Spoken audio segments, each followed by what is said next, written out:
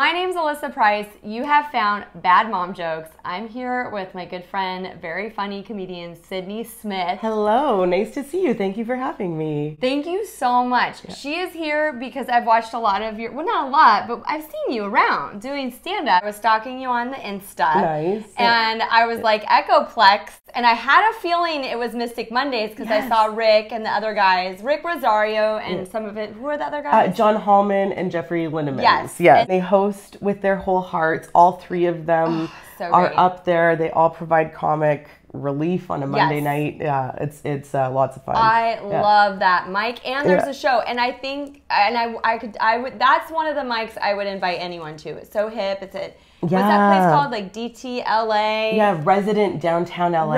Downtown LA. Yes, very cool. They have like those food trucks that are great. Yes, and they have a whole outdoor patio, so you can like hang out, watch some comics, go have a beer, come back in and out. It's a great space, and great people roll through there. Absolutely. There's been some wild comedians that have graced that stage. So. Right. Yeah, Camilla Cleese was one of them, and I saw Brandon Wardell there, and there's just been a whole bunch of... Yeah. Definitely. If you're in LA, like, you got to check that one out. Yeah. And I was going to say, Echoplex. Yeah. How did that come about? You know what? It was John Hallman is the crafty kind of creator behind all of this, and he had somehow set it up for a very special edition of the Mystic Monday. And it was, the open mic that happens before the main show. There was about, I would say, 20 people on staff and about 10 comics. So that's how we started the night. So that was lots of fun. Lots of people did jokes about security guards, bartenders, sound men, what have you. That was our audience at first, but then it grew and grew and grew and grew, and it became a huge night that was worthy of the Echoplex. But I thought it was pretty nice of those guys to still have an open mic for us kind of open micers at the big venue before their main show started. So yeah, it was lots and lots of fun. It is, and good for them, because to have that experience on a stage like that, I think what happens for comedians is we have tons of experience doing open mics in a tiny bar. Right. And then how do you prepare for a big stage, an arena? And that's kind of a make or break, and you don't want to be in a situation that you're not prepared for that, Exactly. And to have the stakes, like for that open mic, to be able to have that huge stage, but then have it be an intimate crowd was just amazing. Because it's like, you're getting there, but you're not, playing to like 2,000 people. Exactly. Yeah. Do they have plans to do it again? I think they probably do. They're back to the Resident for their residency. Gotta love those times. And then I think eventually the Echoplex again. So that would be really cool to. I know I'll be hopping on that train if they do it again. I will too. Text me if for some reason, because I go in and out. It's like if I have a show, then I go out, and if I don't have a show, I'm like, I'm good. I'm going to get high and have some mommy time. Like, that's more my speed. Absolutely. Do you smoke? Oh, of course. Oh, yeah. Absolutely. So do people smoke the weed in Canada? In Canada? Oh my God, there's a play on words. No, I'm in cannabis, Cannabud? Cannabide. Oh, I like cannabide. That's fun. Actually, we legalized weed federally. Which was exciting. Wait, federally? Yeah, like the whole country. Oh, Canada did. Oh, because you're in a different country. You guys, I had a little too much to drink last night. I'm thinking Alaska. Like, where is I'm such an American that I'm like, there's no other country on this continent. Well, Canadians mostly think they're Americans, for what it's worth. But there's such a strong connection, right? I find that Canadians, I often have to defend the States, in particular California, because people in Canada just get a very bad impression of Americans. Yeah, and they because they're literally geographically just like a little bit above America, they kind of turn their noses down, and you have to be like... It's easy to do, quite frankly. It is, but it's also kind of like when I said I was moving down here, a lot of people were like, oh, so you're going to support Trump? And it was like, what? Ooh, no, like what? California sues him like every day. Yeah, there are some real snakes in the grass here. It's scary. I mean, the thing is this is where you're so glad you're from Canada. It is. Because it's hard sometimes. I have pride in being American, and then some days I really don't. And we're so violent, and we're so... It's Canada's strangely similar, actually. It's just we don't have the population to support a lot of it because there's only 30 million people there. But there are a lot of conservatives. Like there was an election a couple days ago, and we almost lost our Liberal prime minister. And there are a lot of like gun-wielding maniacs there, but because they're not in a larger population, they don't get as much of a voice. But well, you don't have a leader that's publicly defending yes, that. So that really hurts us right now. Yeah, for sure. Absolutely, yeah. Yeah. But there's still a lot of amazing Americans out there. Absolutely, you know? Absolutely. Sometimes I have to defend that. It's true because what you see in the media is like just such a little slice of entertainment, and it's there for entertainment, and so they find the most entertaining thing, and it doesn't really paint a clear picture. Yes. You know, the population. It's so true. Yeah. And even just in LA, like from where I'm from, like when I moved here, people would be like, oh, like Hollywood. And it's like, that is such a small snippet of even just the entertainment industry, let alone the city as a whole. Yeah. So, yeah. Well, I think the image projected to entertain people, again, is very different from the reality if you're on the ground. Totally. Like most of us don't even watch television. No. You know? And your friends and neighbors are like grips and like boom mic operators. They're not like Brad Pitt or whatever. Well, I mean, for some, I guess he has neighbors too. But, you know. There's only so many multi-million-dollar neighborhoods. Right. Yeah. That's not where you move when you first move here. It's like a small apartment in North Hollywood or something. Yeah. You often bring up your bad mom. Yes, this is true. Yeah. My mom is a lovely person. She's a wonderful lady, but her parenting is sometimes questionable. No, you know what? I commend her even when she's not watching me. So she's hilarious and she's lots of fun, but oh my goodness, questionable parenting moves. I want to hear everything about her because when you get up there, she does sound like such an amazing character. So I'm an only child and I'm also an only grandchild. So I'm literally the only person on either side of my family. So I had a lot of adults in my life, and I feel like my mom was kind of my only ally a lot of times because she's more or less a teenager, a perpetual teenager. Oh my God. I feel like moms like that, when I hear about her in your set, she's kind of the original bad moms. You know, and so what's her era? Like, was she like badass chick in the 80s? Like, what's her backstory? Totally 80s. Oh man, I love that you asked that. Yeah, she was very, very 80s. She was very like, pictures of her in the 80s, she's very like current. Like she had like short spiky hair and like the angular shoulder pads and all that kind of stuff. And she met my dad in the late 70s. She became pregnant with me. She was a Catholic woman, and as such, she got married to my dad, who had not yet come out of the closet. Oh my God, this is getting better. Yeah. So I was born, and then they divorced. My dad did go ahead and come out of the closet. So growing up, it was like, you know, it was kind of me and my mom against the world. So there was and she was like 80s rocker chick, and she like would always make me feel really guilty for doing anything that was like slightly pop culture-y. Like that's hilarious. I was really into Madonna, and she would be like, oh, put on some Scorpions. Like, you know, she was always trying to like instill her rocker chick into me. She loved to party. Like that's her big thing. So she kind of like raised me to like be do party favors for her drunk friends and stuff, which was always really fun. So you were entertaining her drunk friends from a very early age. From a very early age. Where the performer in you kind of like sprouted out? Absolutely.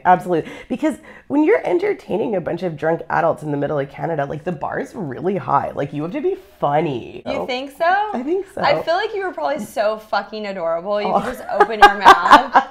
And then they'd be like, oh, this is crazy. Kids are seriously, they're the best. They just open their mouths and they're way funnier than anything you could plan. Isn't that the truth? Mm-hmm. It's just such a natural innocence for the things that they say that, like, I remember one time when I was like 7, I thought it would be really fun. My mom had trained me to get her beer from the fridge, and I thought it would. I would see you at the cocktail, as you do. Like cocktail tray, mixing the drinks or something. Yeah, totally. Like bartending, like cocktail style, totally. And I remember I thought it would be a really funny prank to fill an empty beer bottle with water and give it to her. Oh shit. Oh, it did not go over. I imagine. She needed that beer. Yeah, she was counting on that. And I didn't understand, like, as an adult, like, if I had a kid and it whatever gender it chose to be, brought me a bottle of water instead of a beer, I would be like, what is this? And that's exactly what she did. She took a sip and was like, oh, no, you don't. And like gave me. Came down. Oh, yeah, she came down hard. So and poor you. And that's what I think, because my son has an amazing sense of humor. And it trips him up a lot, because in his head, he's like, this is going to be hilarious. My mom or dad or teacher is going to laugh so hard. And then when they come down on him, I think the child is like confused. Yeah. Like, that was hilarious. Why am I getting yelled at right now? You know, that's tricky. Yeah. It is tricky, and it's tricky to learn when you're in that development age, to learn what's going to be funny, what's going to like land, and then what's like inappropriate, because you're still experimenting with like, so maybe you say something mean, or you say something in class when it like wasn't time to speak or whatever, and you're just like being creative and like throwing something out there, and then you end up in the hallway or you're like, my parents thought it was hilarious when I said butthole last night. Like, I can't say that to my teacher. Like now it's not okay to expose myself. I keep telling him, I'm like, you know what, just save it for a comedy venue. You know, like, this is at the comedy club. This is not. Like, there is a time and a place. And when he finally is able to do it there, he's going to be like, oh, finally, I can just be myself. But if he can nail timing, he's got it made. That's half the comedy. So. He really has that naturally. I'm so jealous of him. I have to work fucking hard at timing. Like, I'm that person that's like, 1 1,000, 2 1,000, say the line. Oh, I gotta start doing that. I don't literally say 1 1,000, but my husband's a musician and I'm not. Right. And so he will listen to my set and say, if you pause before this punchline, you'll get a laugh. And he's always right. Yep. And I have no idea why I paused, because I have no musicality, but I'm like, don't forget to fucking pause, because he said to. That's great advice. Yeah. That's my biggest problem on stage, is I find I go out and just like, what I have to say. And I kind of need to make sure to like breathe and take your give time. it a mo. Pace yourself, for sure. Well, it's tricky, right? Because you could do that, but then when it starts to get too loose, it's like, like then it dies and you have to recover. Like, I've seen comedians do that where they take so much time. It's like, there wasn't enough laughter for that pause. Like, you need to ride that next wave, you know? So it's a tricky thing. People don't realize. Yeah. And if there's too much time, it's amazing how you can just kind of lose. Like, you can see it in someone's face, like when you're just like, and they're gone. Yes. Yeah, it's weird. And to get it back, and then you have to work a little harder, and then everyone sees you working a little hard. Yeah. It's wild, isn't it? Yeah. So how long have you been doing stand-up? Since May. Yeah, I just started. Oh. Yeah. Really? Yeah. Oh, okay. And so before that, you worked in communications? Yeah. And I did lots of advertising and stuff like that, and that's how I ended up. Cool. So I'm going to UCLA to do TV writing, and that's what I always wanted to do, was be a TV writer. So when I was like 18, I went to college to do creative writing, which I really enjoyed, but ended up in communications and advertising just because that was kind of the natural progression if you weren't going to live in an entertainment-focused city, which I didn't at the time. Sure. So I went into communications, but I always held on to wanting to do TV writing, and I came down here to take school, and it just so happened that I've always been interested in stand-up, and then through meeting those Mystic Monday guys, they suggested coming to do that mic, and that was my first time doing it. So stop it! Your first open mic was at Mystic Monday? Yeah. It was awesome. It was so much. Those guys are so. Sydney, this makes me so happy right now. Well, I'll tell you, Alyssa. I love Rick so much, and we've known each other for years, and that makes me so happy right now. Oh, that's lovely. Thank you. I had no idea. I just figured you'd just been doing this since birth. Like, I didn't know. I don't know. I get really sentimental about where people do their first time, or what happened, or I don't, because it's like such an important thing. Where was your first time? West Side Comedy, and it was really special. Oh, yeah. But because when I met you, you were just getting back into it, right? Yes, that was in 2014. Oh, okay. Yeah. And see, I had known Rick was one of the. Anyways, I'm gonna bring Rick on because I want to bring him on and tell him, like, if he's like warm fuzzies personified. He's a human hug. Like, he's like a walking hug. Totally. Yeah. Anyways, I'm totally ADD. I want to go back to your mom Yes. because I can't stop fixating on it. Please. So it was just the two of you. More or less, yeah. And then your grandparents were nearby? So my grandma was nearby. And then, so my dad and my grandma ran restaurants. And my mom, my mom didn't. And, well, she kind of floated around and worked at some of them, but everyone really knows she wasn't really working. Right. Well, she was like the person that they had to give a job to because she was your mom. Yeah, exactly. Yeah. She would do things that I don't think a lot of moms did. Like, she would be like, hey, do the dishes before you leave the house because when you live with roommates when you're older, that's not going to fly.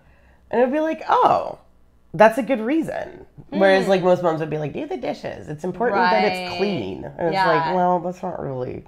It is, but... She give you reasons. Like, you need to know this skill because. Yeah, exactly. Smart. So that was smart. But then also she would, like, we were going to San Luis Obispo to meet some friends from San Francisco the other weekend. And I was just telling her this on the phone, and she was like, oh, I love SLO, man. That's a big party town. And I was like, I don't even want to know why you think that. And then, like, a couple sentences later, she was like, do kids still do mescaline? I'm in my 30s. I don't know. I mean, maybe they do. Did she manage to age gracefully with all this partying? She did. She looks really good. That's what I want to know. Like, can I continue to be a bad mom by night and age gracefully and not be that person that's like, why are you here?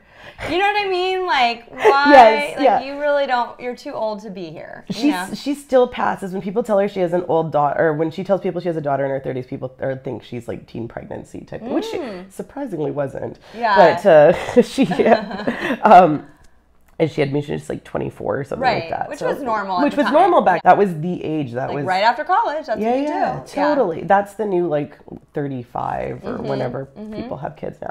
Yeah. So, it's interesting. But yeah, she was raised by her dad and her brothers. Her mom died when she was really young, so she's a total tomboy. So that had a lot to do with it. Interesting. Yeah. And then I was raised in that tomboy like, a lot of my friends are dudes and stuff, and I didn't really pick up on the fact that my mom kind of raised me to, like, drink beer and watch hockey. So it wasn't necessarily that I, like, wanted to I love all my female friends, but it was a lot of interests weren't the same. Yeah. This is really interesting because my whole thing is advising mom to do it more like the dad. Right, exactly. Like, I was out at a restaurant last night and a dad's hauling two little girls and geese to go, like, have dinner. Like, he's not cooking for them, and they're just going to pass out when they get home at 9 o'clock or whatever, and it's a school night. Like, moms wouldn't dream of doing that. No. Like, and they have a system, which is great because maybe that creates stability.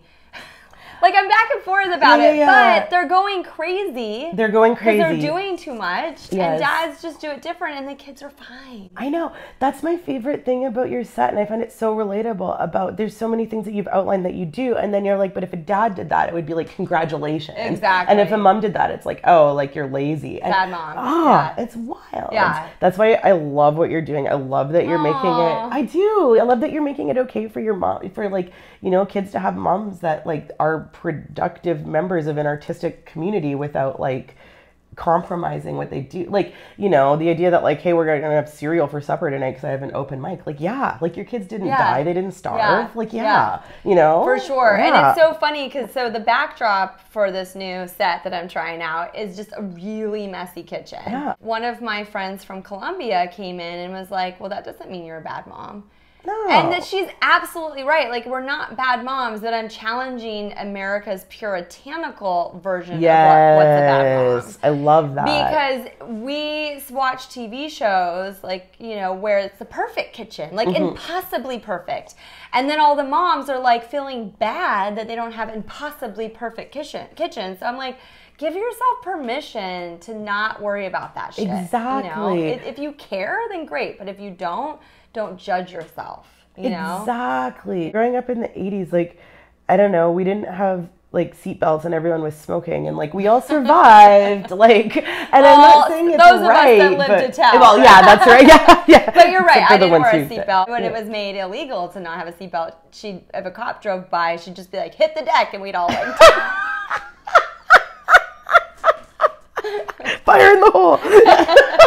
Yeah, I really think that I'm momming. I'm doing the mom from the 80s, like your mom. Yeah. And the other moms are doing something that's of this time that is like insane. I think that there's a lot of, it's not as bad as it used to be. Maybe I could be wrong about this, but it seemed like there is a lot of push in like the early 2000s for moms to be like, I can have it all. Like, I'm going to prove to you that I can be the best mom and the best career focused person and the best like, blah. Like, and then your brain goes bing, because it's not humanly possible. It's just not. I'll tell you right now. When I'm doing stand-up, my house is thrashed, and when I'm not doing stand-up, I'll only have time for cleaning. Like, it's like it's an either or. Like, there's not enough of me. I don't have a staff. Like, right, and nor should you need to. Right. Like, well, I mean, I would love to not cook. Yeah. To not clean. I mean, I'm just putting that out there. Like, somehow Joan Rivers did it all those years. Like, hey, she's touche. so funny. Like, don't even pick up a broom or whatever. I'm like, I wish. Favorites. I know. Oh, I the love queen. her. I love her so much. Yeah, I really like going on YouTube and watching old videos of her on Johnny Carson. Oh, yes. Oh, yeah, amazing. Have you found the Joan in bed or whatever? No. So there's this guy on YouTube, Ricky Glover, and they did this whole series. I think it was like right before she died. And she has like, I don't know, 50 or 60 interviews that she did in her bed. Oh, yeah, you'll have to check it out. I will. It's really cool. And then I had this whole thing where I was watching it and I thought maybe she was like in my house. Like I had like conjured her spirit by watching like so much of the show that no one else watches. That she's like, someone's paying attention to what I have to say. And then she was very disapproving of me. Like that I wasn't funny. That I clean too much and mess with do the kids too much. And like I love that. I love the spirit of Joan Rivers. I get that with anything I'm watching at the time. Yeah, and it's really bad if I watch British shows because I start thinking and like talking with a British accent. I have to stop doing this. Yeah. Do you do a British accent? No.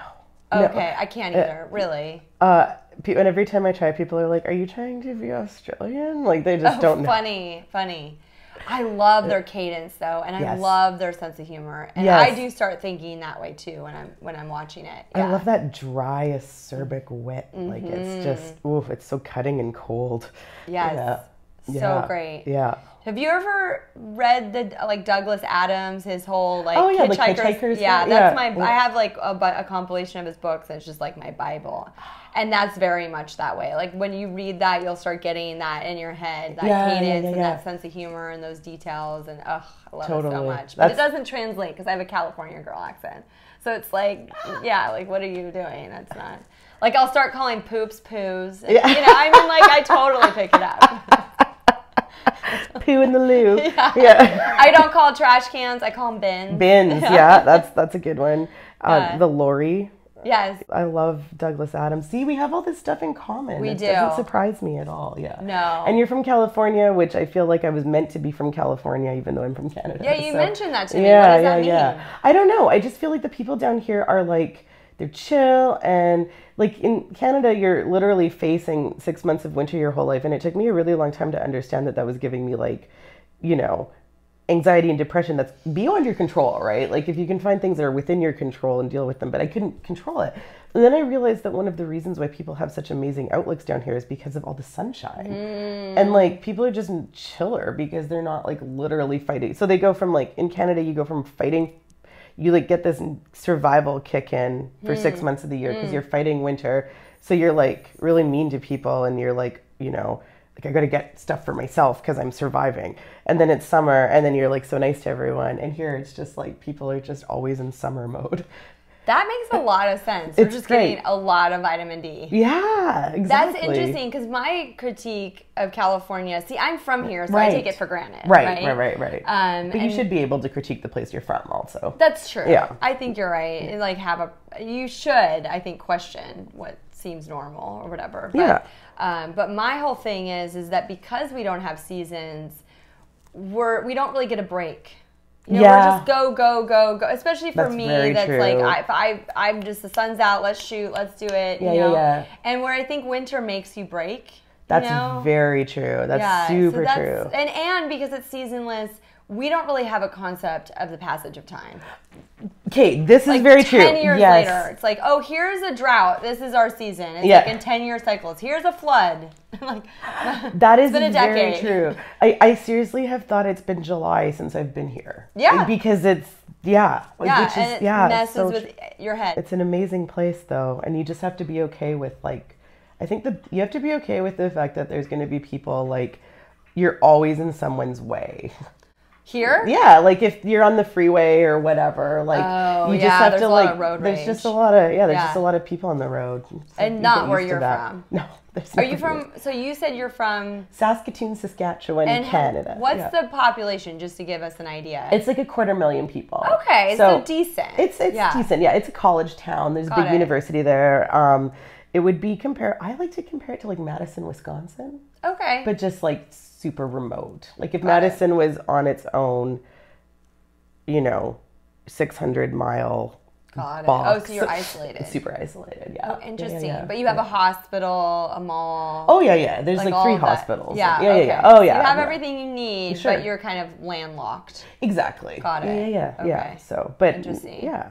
So it's really nice to be in Santa Monica and have the ocean and we have it is beautiful. nice, you guys. I can't lie. Like I'm in a tiny condo with 2 kids and I'm like, I think you're just guys, you're just gonna have to share your whole life. It's a boy and a girl, and because it's really nice here. I don't really like the trade-offs. It's worth it. Yeah. Totally worth it. Yeah. So do you go to the beach very often, being close to it, or no? I try to. Yeah. I like to. I got into body surfing a bit this summer. Did you? Oh, I could never do it. I could never get my body stiff enough. I was eating a lot of sand. I wrecked a bathing suit. Hilarious. I thought I was being so badass. Did you have an instructor? No, I just went for it. And my husband doesn't swim and can't swim, so he was being like really gentle and like he'd be like, okay, well, I guess I'll come to the beach with you. I think he felt like he was supervising a child because he'd get to the beach and be like, oh, I just want to relax after work, and I'd be out there being like, hey, like I'm gonna catch a wave, and he'd be like, this is too funny. I'm watching. Hi. Oh my gosh, that's adorable. Yeah, fun dates, yeah. How did you meet him? We worked together when I was my like first job outside of my family restaurants. I was 18 and I was working at, it's called A&B Sound. It was a record store back in Saskatoon. Oh, cool. And they sold like home theater and electronics and stuff, and I was a cashier and he worked home theater. So we met that way. You met when you were 18? Yeah. Oh my God. He's like, I'm going to snag this one and I'm never going to let go. I got me a good one. That's sweet. Thank you. It's true. We've been together pretty much ever since. Yeah. I went out to Montreal to go to college, and then he actually ended up coming out there a year later. And then, like a psychopath. Yeah, I'm exactly. just kidding. That was my biggest nightmare. Yeah. My like high school boyfriend following me to college. I'm like, no, we're done. But obviously, he's a good guy. Yeah, so you're like, he's all right. amazing. Yeah. No, he's wonderful. Yeah. No, all my over my early 20s, my path kept like leading back to him. So. Finally decided it was meant to be. Yeah. So we didn't get married for years because my family is Ukrainian and Catholic and intense, and his family is Mennonite, which is like one step away from Amish, like very I've heard of it. Serious religious folk who live out in the country. So was he raised Mennonite in the country? He's like one generation removed. So his parents were, but then they kind of broke free. So his grandparents and aunts and uncles are all still very much in that world. So you guys come from 2 different worlds. 2 totally different worlds. Yeah. It's funny you say that because my joke was always we're 20 minutes away but worlds apart, because his farm was just outside the city, but it was like a different world. Like no liquor store in his hometown, like everyone raised chickens, like totally different. Yes. Like, and then coming from your like bad mom, like rocker, single, like party animal mom. I love that. It was very different. There's your show. Oh, I would love that. That you could write. The only thing that we all share in common out of all these people that I've just described is weed. Everyone loves weed. Like, interesting. Even my husband's farm parents love weed. So that's like what's the not one to thing, love, right? I mean, really. Yeah. That's interesting. That's the one thing that bonds us all together. Yeah. But my mom can't Canada. smoke. My mom can't smoke weed anymore. So now she gets me to make her edibles, or she was getting. Now you can buy them. What but happened? For a Why while, can't she do it anymore? Does she get vertigo? No. I think I'm be getting awesome. vertigo. It would I be ended up in the hospital one day. I'm like, I didn't have the courage to tell them, like, is this edibles? Like, am I dehydrated? Did you accidentally take an edible, or you were well aware that you? No, and I take like half of one. Right, it's like such a lightweight.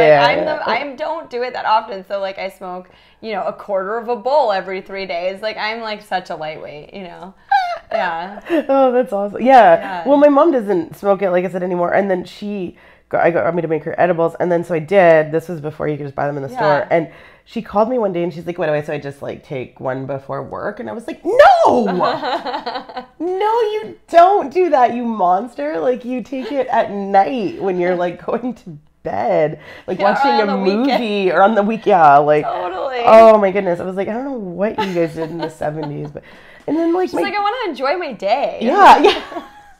Well, you do, I mean. Why would I take it and then sleep it off? Yeah. I love her. Just want to have a fun day at work. Yeah. Well, and that's so great that Canada legalized it federally, because the hiccup for us Americans is you could be in Colorado, now you could be in California or Vegas, and you could be fully out about your cannabis consumption or whatever we have to call it now. But federally, it's not legal. Right. So then you get into a bundle of trouble on that level. And so for someone that's on like an important board or works in politics, like and then you have two different worlds kind of, in contrast to each other. Like there's no situation where a very conservative Mennonite family, well, maybe there is, I don't know. And then a very hip, like, wild rock and roll family all smoke weed together. Like, I feel like I come from a very religious background, and I feel like I can't tell them because it's like their assholes just go, Yeah. Oh no, she's going to hell, No, it's just because you're an American, you think that, like. Well, yeah. There's still a lot of Canadians who aren't into it, and it's like my aunt, for example, like the whole family smokes weed except my aunt, and she like doesn't get it. Like she'll like complain about how like she'll be like, "Oh, you guys are all smoking weed in your cars, and then you're all gonna get in trouble because they're starting to pull people over now." And I had to be like, "Okay, so everyone's always smoked weed in their car. I don't even do that, so I'm not getting pulled over." And secondly, like people would get pulled over, and like they're not starting to look at that now. Like people have been smoking the weed before it was legal. That's the whole reason why they legalized. But it's same thing. Like her butthole just went. Yeah. I think some people have very adverse effects. Yeah. But then they make everyone else the problem. That's what I can't stand. It's like you can't just own up that you can't handle it. Yeah. Because your brain is different or whatever. Which is fine. Yeah. I had girlfriends like that and then they would be super judgy on me. I'm like, if you could enjoy this high, you would. Exactly. Instead, get paranoid or you can't function and it confronts you mentally, and so you can't do it. So lay off, that's your thing you need to work out, and no one's going to make you do it. I've never seen anyone like pushing weed on someone. No, exactly. Yeah. And that's why I don't understand why people compare it to alcohol, because it's really not. And alcohol we have no problem with, and we have no problem with, like, go ahead, have a drink, go ahead. Yes. Like that but we would never be like, have a fucking toke. Like, yeah, I know, right? Like, I don't understand. Or like, my old adage was always like, if you're like walking down the alley at night alone and you're a girl by herself, would you rather see dudes who just pounded a 40 of whiskey or dudes who just smoked a joint? Like, what's going to make you feel better? Absolutely. So there's always that. So that's why I don't like it when people compare it to alcohol. It's dedefinitely safer if people are high. Yeah, exactly. No doubt. It's There's just like, safer. hey, bro, yeah. I can't even motivate to move right now. Do you have any chips? Yeah. As opposed to like from a fucking fight or whatever people. I don't know. Yeah, all the people that beat their wives when they come home from a night at the weed store. Right? opposed to a night at the bar. For sure, instead of like come home and like caress their wife. Yeah. It's just like, my husband told me too, he's like, I can always tell you're high because you're so nice to me. Aww. I'm like, oh my God, am I not nice to you normally? Your fuse isn't this short. Right? You're not like a royal bitch. Okay, so I'm so distracted because this whole time there's been like one spot that the green screen, so I keep like putting my arm there, but now I feel like it's gonna be funny if anyone can tell. So I'm gonna leave it. It's gonna be the brown fleck in the kitchen. Is there anything coming up that you want to tell me about, or something about you that I don't know? Because I've only been doing it since May, I'm still trying to understand what sticks for me, so I'm kind of just like blah everything out, and then like I don't have tight jokes yet. Like you're wondering what to keep. Yeah, yes. Exactly. What sticks against the wall type thing. So yeah, I think that'll be interesting to continue that. And I took Improv 101 at the UCB, just finished that. Yeah. So that was really cool too. I think it helped me learn some, shorten things up and that kind of thing. So yeah, I'm gonna do Mystic Mondays this Monday again. Nice. So that's the only show I have coming up. But cool! I'll try to be there for the open mic. I would love it if you did. That would be awesome. Hi. Okay, we're done. She's back. I do want to really quick. So we're doing a green screen this week, and when I texted you like that we're gonna switch it up and do something different, it's okay. It's okay, Judy. Do you have to get going? Are you back? Okay, thank you. Do you need anything, Judy, or haven't? Okay, thanks, Judy. So when I texted Sydney this week, like, hey, we're doing a green screen, you responded with, you shot me a video. Hi, I'm in Delaware, from Wayne's World. From Wayne's World. I'm like, I love that movie. That is one of my all-time favorite movies.